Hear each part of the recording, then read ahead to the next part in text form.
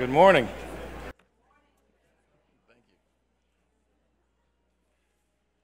Good morning again. We welcome everyone this morning. We appreciate everyone's presence. We had a good Bible study this morning. If you weren't able to make it for that, I encourage you to take advantage of that in the future. We meet at 9:45 in the mornings on Sunday for Bible study, and then obviously 10:30 now for worship. For the visitors we have with us, we very much appreciate you coming our way as well. We want you to know that our goal this morning is wholeheartedly to worship God in the way that He would like to be worshiped. And we hope that we're doing that. If you have any questions or any doubt about that, please let us know. You'd be our friend to let us know. But we'll start this morning with two songs before an opening prayer, a third song, which will stand for the opening prayer, and then we'll have a third song before Brother Nathan comes forward for the lesson. We'll start with song number 43, God is the Fountain Whence. Number 43.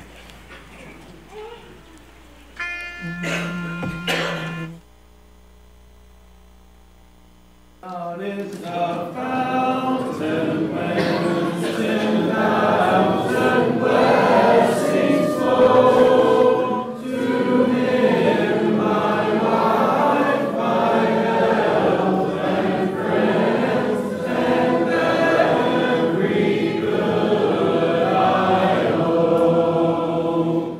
The comforting of fourth party.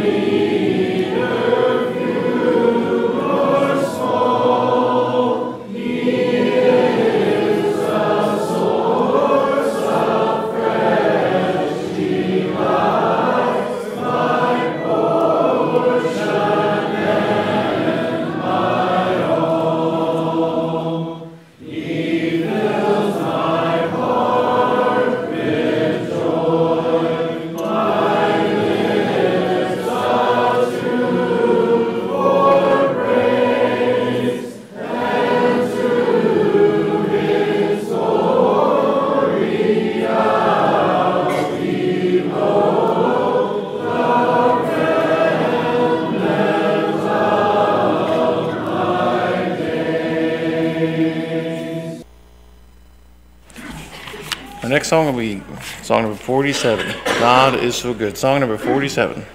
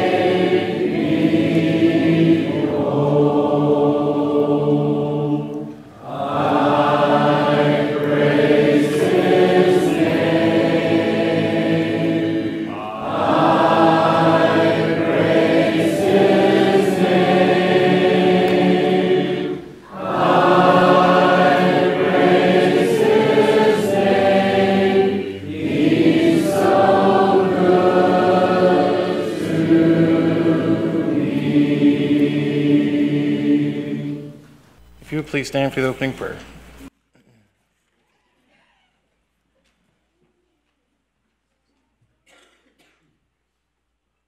Bow with me, please.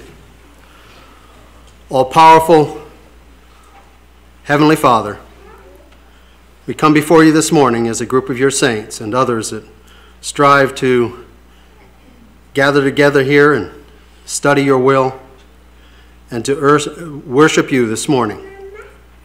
We thank you so much for your love, your kindness, your mercy. We acknowledge your high and holy power as you are the creator of all things in and around this earth. And you provide us everything that we need in this life and beyond. For you give us the earth to live upon, the air to breathe, our sustenance. You created us and you created our very souls. And we thank you for all that you've done for us in both the physical and the spiritual realms. We thank you so much for this free country that we live in, that we have an opportunity to not only worship unencumbered by the powers to be in this world, yet we recognize there are others throughout this world who do not enjoy such privileges, and we hope and pray for them that they might have what they need and the opportunities might be found to do your will as they strive also to worship you on this first day of the week. We thank you for the blessings that we receive, not only of a physical nature, but the spiritual nature that comes to us as we look to Jesus, the provider of our faith, that encourages us, as he is also the one that provided the blood that was shed on our behalf, that our souls might be washed clean from the sin that separates us so far from you and your grace.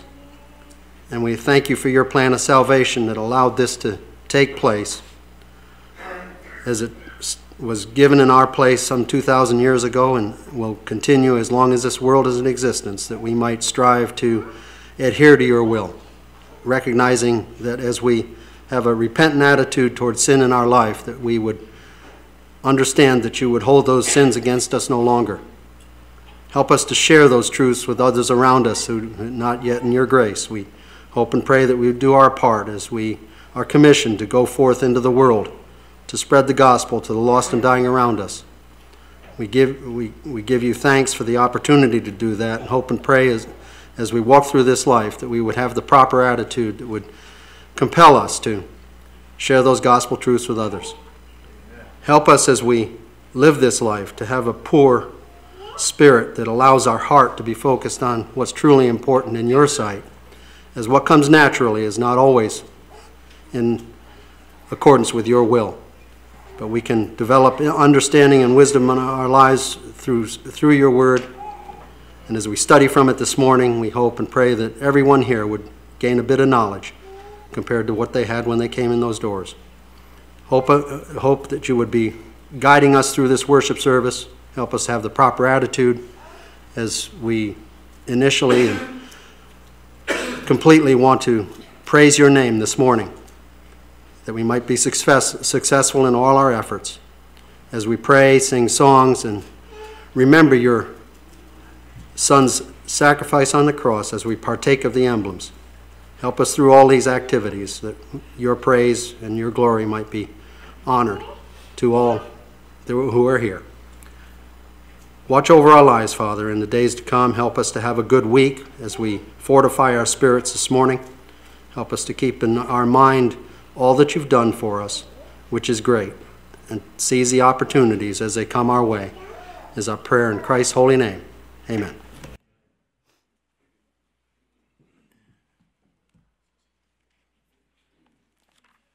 As we've sung this morning, we've sung how God is the fountain of whence, how he blesses us. We've sung about the comfort he affords.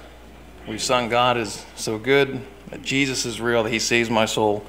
And it's because of these things we can sing song number 63, Sing and Be Happy. No matter what happens, the skies are gray, we can sing and be happy. I welcome you all to please sing out with me as we sing song 683.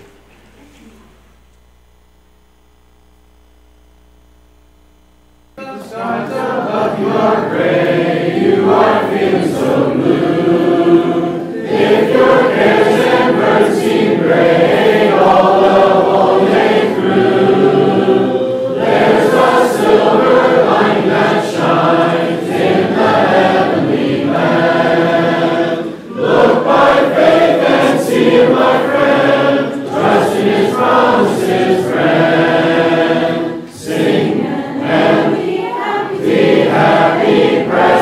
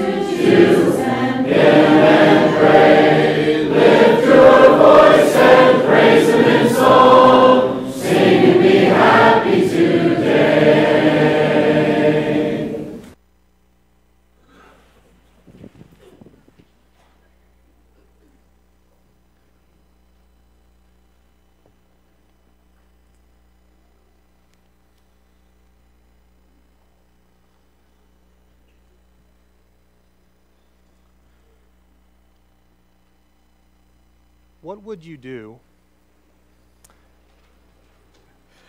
if you knew you couldn't fail? If you knew you could not fail, what would you do? It's a question that we'll seek to answer this morning. If you have your Bibles, be turning with me to the book of Joshua. Joshua chapter 1. We'll begin there. This morning we're going to be looking at the lives of two people, two women who had a major impact on those around them. Two women who empowered themselves to a future that they could not predict. It is so good to be here this morning. Blessing of creation that surrounds us, a beautiful day. The presence of each and every one of you, it's certainly an encouragement to me that you are here. Thank you for being here. We can read in Joshua chapter 1 and verse 1 that Moses is dead. Their leader, the man who led them out of Egypt, out of the wilderness, he's gone. There's a new leader, Joshua, who's going to lead them into the promised land. And God gives very specific commands to Joshua. You look at Joshua chapter 1 and verse 6, be strong and courageous. And he doesn't say that just once. Verse 9, have I not commanded you, God says. Be strong and courageous. Do not be frightened and do not be dismayed, for the Lord your God is with you wherever you go. And the first place that they go after they cross the Jordan River is the city of Jericho. And this is where we meet our first character. Her name is Rahab. There in Joshua chapter 2, we skip some verses for the sake of time, but Joshua chapter 2 and verse 1, and Joshua the son of Nun sent two men secretly from Shittim as spies, saying, go view the land, especially Jericho. And they went and came into the house of a prostitute whose name was Rahab, and lodged there. But she had brought them up to the roof and hid them with the stalks of flax that she had laid in order on the roof. Before the men lay down, she came up to them on the roof and said to the men, I know that the Lord has given you the land, and that the fear of you has fallen upon us, and that all the inhabitants of the land melt away before you. For we have heard how the Lord dried up the water of the Red Sea before you when you came out of Egypt, and what you did to the two kings of the Amorites who were beyond the Jordan, to Sihon and Og, whom you devoted to destruction. And as soon as we heard it, our hearts melted, and there was no spirit left in any man because of you. For the Lord your God, He is God in the heavens above and on the earth beneath. Now then, please swear to me by the Lord that as I have dealt kindly with you, you also will deal kindly with my father's house, and give me a sure sign that you will save alive my father and my mother and my brothers and sisters and all who belong to them, and deliver our lives from death. And the men said to her, our life for yours, even to death, if you do not tell this business of ours. Then when the Lord gives us the land, we will deal kindly and faithfully with you. And the two men returned in verse 23. They came down from the hills and passed over and came to Joshua the son of Nun, and they told him all that had happened to them. And they said to Joshua, truly the Lord has given all the land into our hands, and also all the inhabitants of the land melt away because of us. We have a woman who hides these two men, two spies from the nation of Israel. And it's not just any woman. She's a prostitute. And we have in our minds the kind of things that that word provides. These men stay with her. They are not there to spend time with Rahab. They are there to spy out the city.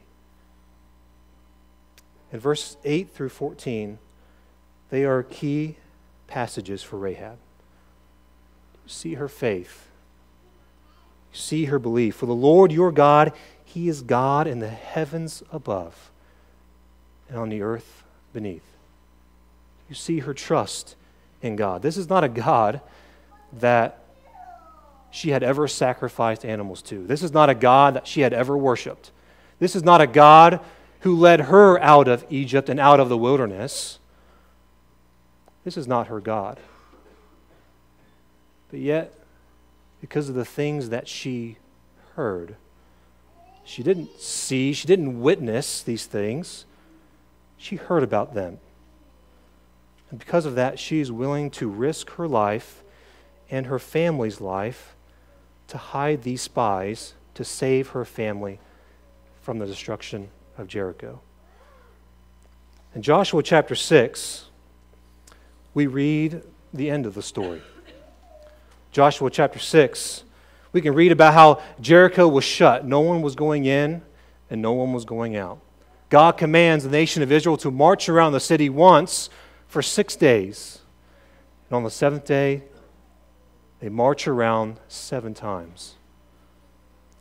They shout and they blow their horns, and the walls, they come tumbling down.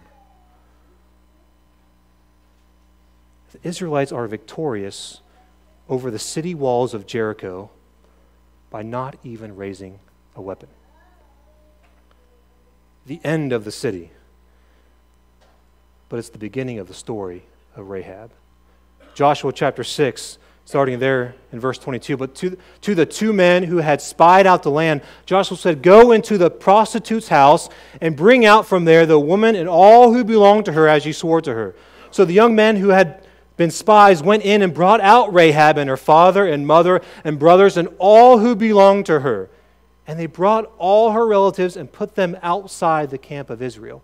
And they burned the city with fire and everything in it. Only the silver and gold and the vessels of bronze and of iron they put into the treasury of the house of the Lord. But Rahab the prostitute and her father's household and all who belonged to her, Joshua saved alive. And she has lived in Israel to this day because she hid the messengers whom Joshua sent to spy out Jericho. Jericho ends here. But the story of Rahab, it begins. Let's fast forward in history to the book of Ruth. To the book of Ruth. If your Bible is like mine, on the back side of where Ruth begins, Judges ends. In Judges chapter 21 and verse 25, it says this. This is the very last verse. In those days, there was no king in Israel. This is the context of the book of Ruth. There's no king, and I'm going to do what I want. Everyone did what was right in his own eyes. This is the setting for the book of Ruth. Ruth chapter 1 and verse 1, "In the days when the judges ruled, there was a famine in the land. And a man of Bethlehem in Judah went to sojourn in the country of Moab, he and his wife and his 2 sons." We can read about this man named Elimelech and his wife Naomi. They have 2 sons.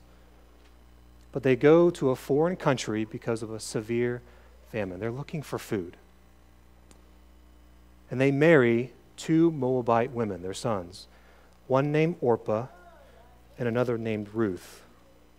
The husband to Naomi dies, Elimelech dies, the 2 sons die, so it's 3 women left without their husbands. And Naomi is left with her 2 daughters-in-law. This is the context of Ruth chapter 1, verses 6 through 18. Then she arose with her daughters-in-law to return from the country of Moab, for she had heard in the fields of Moab that the Lord has visited his people and given them food. So she set out from the place where she was with her 2 daughters-in-law, and they went on the way to return to the land of Judah. But Naomi said to her 2 daughters-in-law, "Go, return each of you to her mother's house. May the Lord deal kindly with you as you have dealt with the dead and with me. The Lord grant that you may find rest, each of you in the house of her husband." Then she kissed them, and they lifted up their voices and wept. And they said to her, "No, we will return with you to your people." But Naomi said, "Turn back, my daughters. Why will you go with me? Have I yet sons in my womb that they may become your husbands?" And she pleads with her two daughters-in-law in verses 12 and 13. She pleads with them, go back. Verse 14, then they lifted up their voices and wept again. And Orpah kissed her mother-in-law. But Ruth clung to her. She said, "See, your sister-in-law has gone back to her people and to her gods. Return after your sister-in-law." Ruth said, "Do not urge me to leave you or to return from following you. For where you go, I will go. Where you lodge, I will lodge. Your people shall be my people, and your God, my God. Where you die, I will die, and there will I be buried. May the Lord do so to me, and more also, if anything but death parts me from you."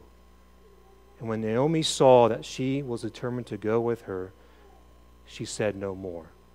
The famine is over. It's time to go home, she says. Orpah does, after much pleading, but Ruth stays. Ruth would eventually meet Boaz. Boaz is a relative of Elimelech. And Naomi sees an opening. She has Ruth and Boaz married. We can read about that in Ruth 2 and 3 and 4. But do you see the faith of Ruth? Your God will be my God. Your people will be my people. Where you die, I'm going to die. You see her faith. You see her belief. You see her trust. The end of the book, Ruth chapter 4, is the end of the sorrow for Naomi. And it's the beginning of the story and the joy of Naomi, Ruth, and Boaz. Verse 13, so Boaz took Ruth, and she became his wife. He went into her, and the Lord gave her conception. She bore a son. Then Naomi took the child and laid him on her lap and became his nurse. And the women of the neighborhood gave him a name, saying, "A son has been born to Naomi." They named him Obed. This was not the end of just another Moabite woman. This is the beginning of the story of a foreigner named Ruth. And this is where their story takes a turn to the New Testament. What do you think would be the fate of a prostitute and a foreigner? What would be their fate in the nation of Israel? We don't have to guess one bit. That answer lies in Matthew chapter 1, verses 1 through 6. The book of the genealogy of Jesus Christ, the son of David, the son of Abraham. Abraham was the father of Isaac, Isaac the father of Jacob, Jacob the father of Judah and his brothers, and Judah the father of Perez and Zerah by Tamar, and Perez the father of Hezron, and Hezron the father of Ram, and Ram the father of Amminadab, and Amminadab the father of Nahshon, and Nahshon the father of Salmon, and Salmon the father of Boaz by Rahab, and Boaz the father of Obed by Ruth. Obed the father of Jesse, Jesse the father of David the king. The genealogy of Jesus Christ, our Lord and Savior, his lineage includes a prostitute and a foreigner. What I want to do with you this morning is to show you responsibility and opportunity from these two women, the lessons that we can learn. To start, Rahab and Ruth felt responsible to their family. These two women felt responsible to those around them. Rahab was not only looking out for her family, her father and her mother and her siblings and their children. She was looking out for those two spies. She gave them shelter and care. Ruth felt responsible to her mother-in-law, Naomi. She was going to stay by her side no matter what. But it goes beyond that. It goes beyond a feeling of responsibility. Because Rahab and Ruth were presented an opportunity to act. Yes, Rahab and Ruth had a feeling, but they had an opportunity to act on that feeling. They stepped up. They took action. They made hard decisions. They took risk. They felt hardship and loss, of course, but there was opportunity to do something. Something that would show their strength, something that would show their loyalty, something that would show their commitment. Their responsibility and their opportunity led them to this last point. God turned seemingly insignificant women into significant women. Their choices and their actions led them both to the genealogy of our Lord and Savior. Rahab was a prostitute. Ruth was a foreigner. They were not Jews. They were not part of the chosen race of God. But yet God used their decisions to turn them into marvelous women. In the eyes of the world, they were low. They were scraping the bottom of the barrel. They were insignificant. Because of their choices, lives were saved and lives were changed. What are we to do with this responsibility? What are we to do with this opportunity? Number one, each of us has a responsibility to our God. There is an obligation to the God who created us. He made us. Our responsibility is to Him. We don't act that way. We would rather feel responsible to ourselves and fulfill our own desires. It is much easier for me to sit on the throne of my own heart. Where is our responsibility supposed to be? Let's ask the men who received the talents in Matthew chapter 25. Matthew chapter 25, starting there in verse 14. For it will be like a man going on a journey who called his servants and entrusted to them his property. To one he gave 5 talents, to another 2, to another 1, to each according to his ability. Then he went away. He who had received the 5 talents went at once and traded with them, and he made 5 talents more. So also he who had 2 talents made 2 talents more. He who had received the 1 talent went and dug in the ground and hid his master's money. Now after a long time, the master of those servants came and settled accounts with them. The 5-talent man, his master is pleased with him. The master is pleased with the 2-talent man. He says, "Well done, good and faithful servant." But to the 1-talent man, he says, "You wicked and slothful servant. Cast the worthless servant into outer darkness. In that place there will be weeping and gnashing of teeth." The servant was lazy. He was not responsible. He took the throne of his own life and acted in the way that he wanted to act. And now he is considered worthless. What do you think would have happened to Rahab if on the night that the 2 spies came to her, she wanted to act the way that she wanted to? We don't have to guess. She would have died. And her family would have died. because God would have still destroyed the city anyway. The servant's responsibility is to his master. Rahab's responsibility was to God. Our responsibility is to God.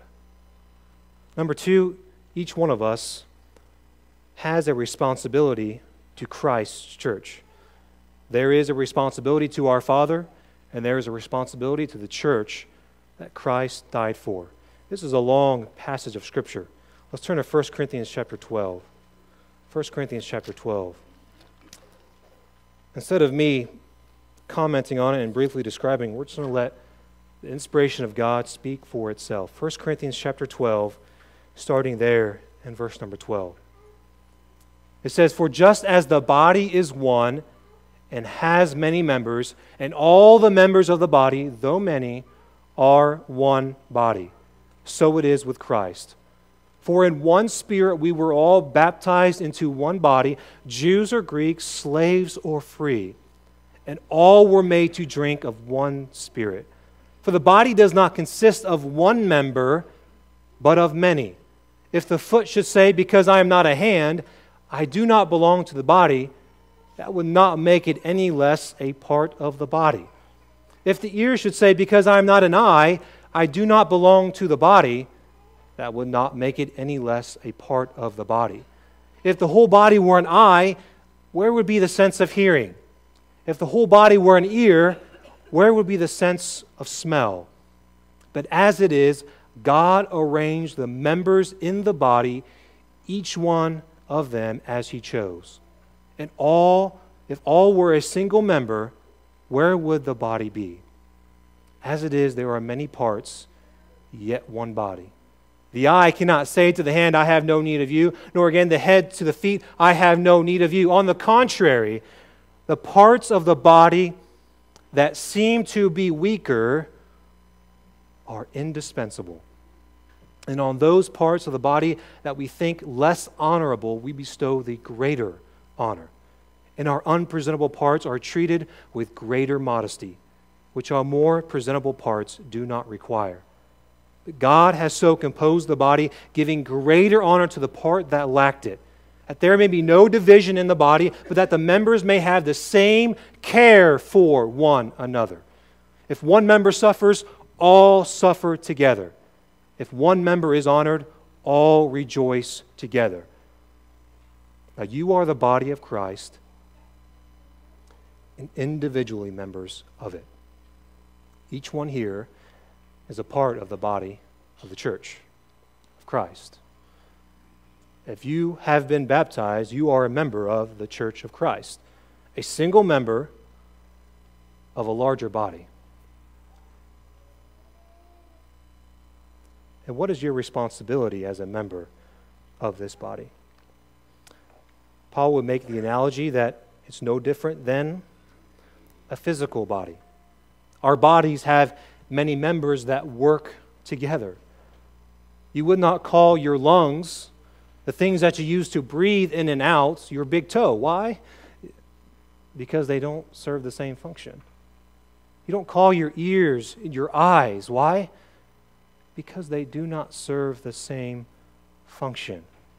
Yet each member works together. Each member is responsible to the body. So what does that mean as members of this church? What does that mean for me as a smaller member of a larger body?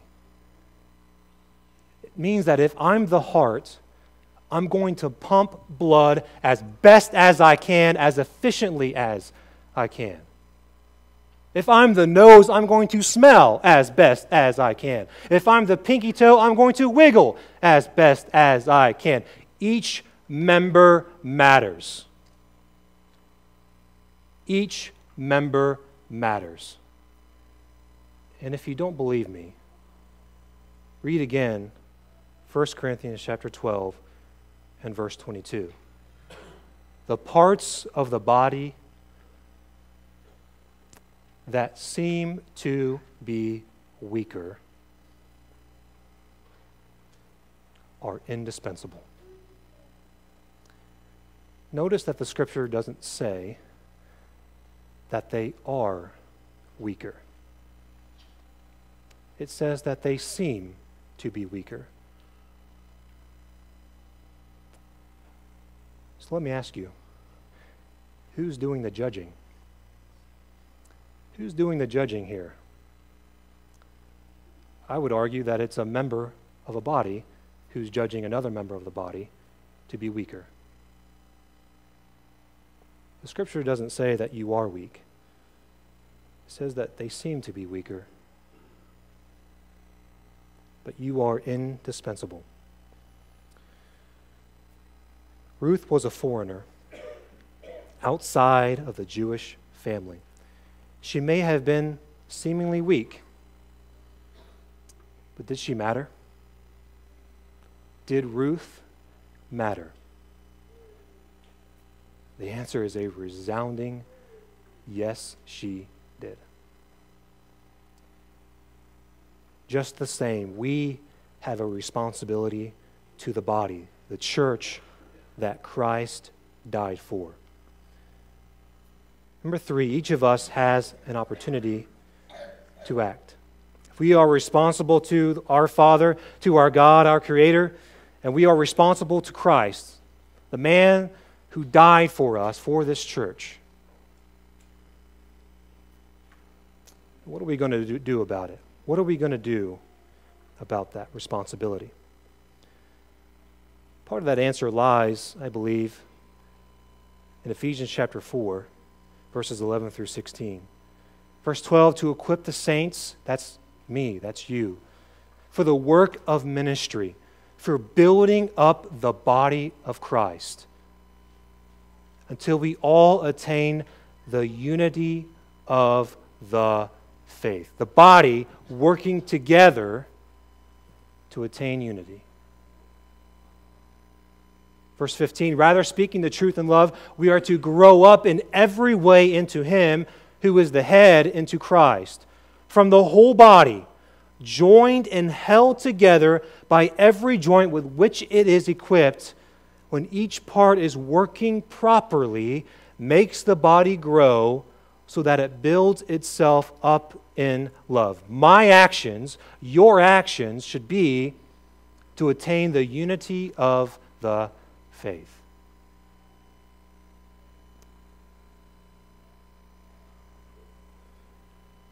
So that we can grow together. We can be strong together. The goal of this body is not to pick a single person or a group of people and elevate them high above all others. The goal of this body, our purpose, is to work together to attain the unity of the faith. Our job, our obligation, is to make the body grow so that it builds itself up in love. This is what I need to do. How do I do that? Could I suggest to you this morning that in order for the body to grow, that we need to worship together. We need to sing songs of praise together. We need to pray together. We need to study together. We need to commune together. If there was ever a verse that a preacher could burn a hole right through the page, it would be this. Hebrews chapter 10 and verse 25. But we miss the context sometimes of verse 24. Let us consider how to stir up one another to love and good works, not neglecting to meet together, as is the habit of some, but encouraging one another, and all the more as you see the day drawing near. Let us consider something. How can I stir up love and good works to you? How can you stir up love and good works to me?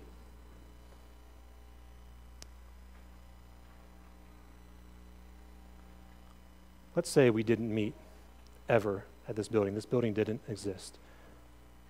But yet there's 200 members of a Church of Christ. Does it make sense for me to drive to your house, and to your house, and to your house, and to your house, and to your house, and you drive to my house, each other person sitting in this room? How can I consider how to stir up love and good works to the body of Christ? How about we meet together at a certain time? That's 9:45 on Sundays for Bible class, 10:30 for worship, 6 p.m. Sunday nights, 7 p.m. Wednesday nights. That is a way for the members of the body to come together. All the parts coming together for a single purpose: to attain the unity of the faith. Responsibility is in verse 24. My responsibility to you is to stir up love and good works in you. Is this world hard to love? Is it hard to do good works in this world? You bet it is. My opportunity is in verse 25. To meet together, to come together, to worship together. Responsibility and opportunity.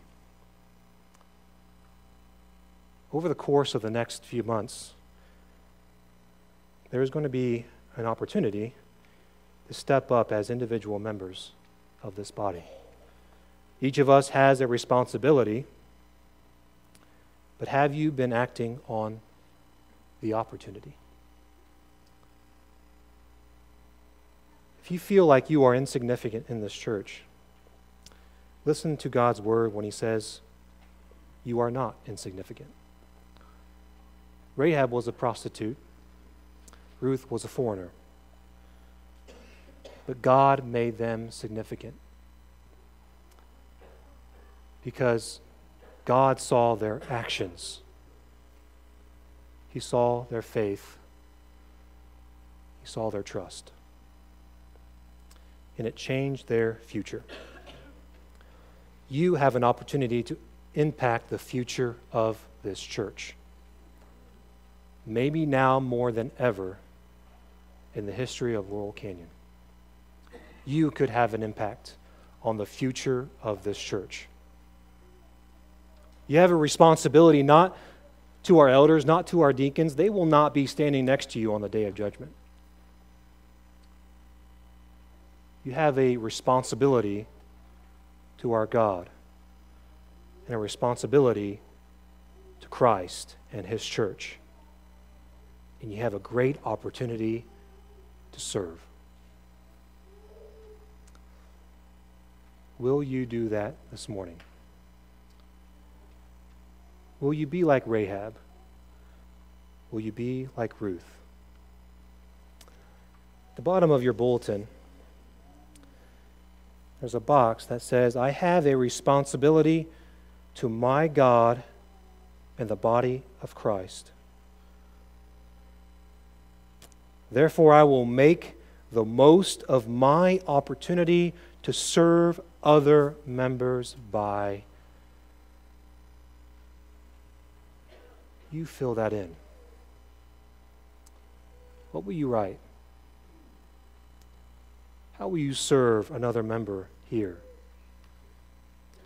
Worship service is not the only time to do that.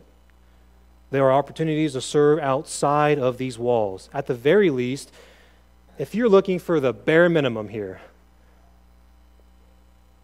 and follow up on it, write down one word, and that's pray. Pray for this church. Pray for our elders. Pray for our deacons. Pray for Jason. Pray for wisdom as we select our next preacher. It could have a major impact on the future of this church.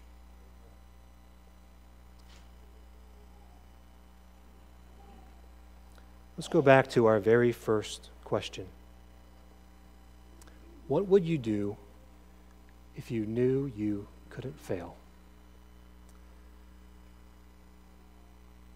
Do you think failure was on the mind of Rahab? If there was, it wasn't recorded. Does Ruth have failure on her mind? If there was, we don't see it. If we knew we couldn't fail, would we serve God, or would you serve yourself?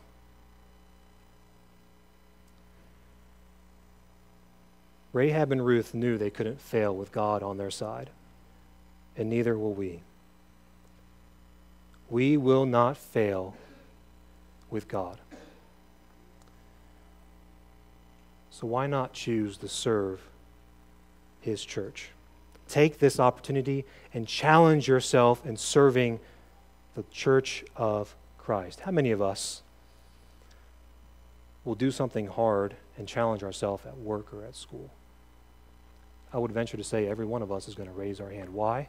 Because we can see the future of taking those challenges, making ourselves better. How much more should we be doing those things spiritually? If you're a Christian this morning, you have a responsibility to God and to this church. Have you been making the most of the opportunities to act? Will you choose to serve God again? Do you have sin in your life that you need to repent of? Why not come forward this morning and repent of that sin? If we as members of the same body, do not know that you need help or that you are suffering, how are we supposed to come to your aid? We are in this together as different members of the same body. If you are not a Christian this morning, you have heard the word. Do you believe it? Do you believe in God our Father? Do you believe in Jesus, His Son? Are you willing to repent of your sins, turn from this world, and confess that Jesus is the true Son of God? He is the true King. And be baptized for the remission of your sins.